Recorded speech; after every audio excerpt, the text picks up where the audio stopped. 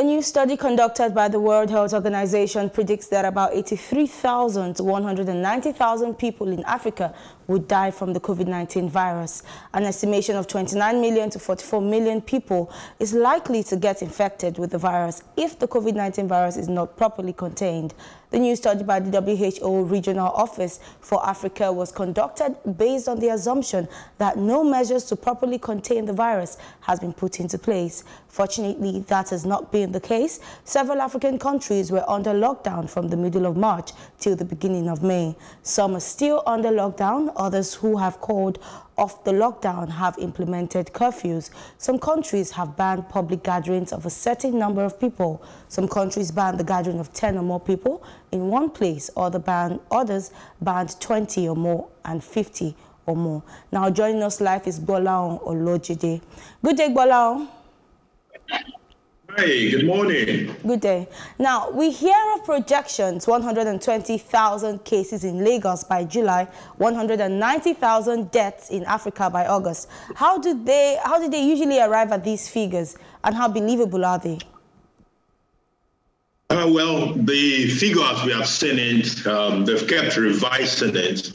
I remember that sometimes in March, we were told that about 1 million people will die in Africa. That 1 million has now become around 90,000. So that's a dramatic revision.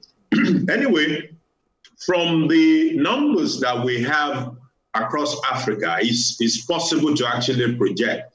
If I take the Nigerian example, we know how many infected cases, confirmed infections we have. We know the discharge. We know the death. So we can calculate the death rate that if I have a sample of this much, this is the average number of people that died within that sample. So if I can extrapolate that onto how many infections am I likely to have by, say, June or July, it is also possible for me to know how much death am I expecting within that sample space. So those are the kind of numbers they play with. We have a current situation. We also have a bit of history. So from February 27 till date, there is a pattern. So we can use that pattern to extrapolate into the future and determine how many infections are we likely to have and how many people will likely die.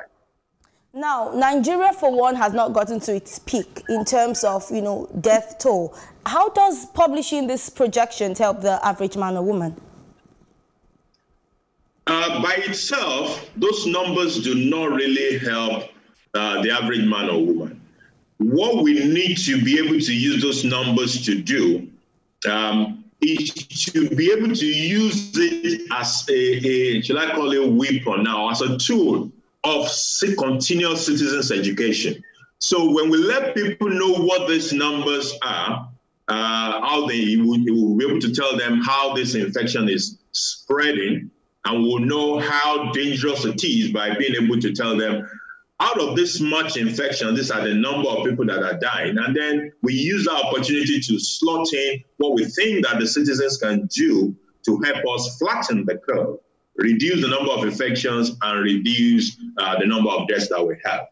So on its own, the figures themselves do not help the populace that much, but we can use those figures to connect to citizens' education for the people.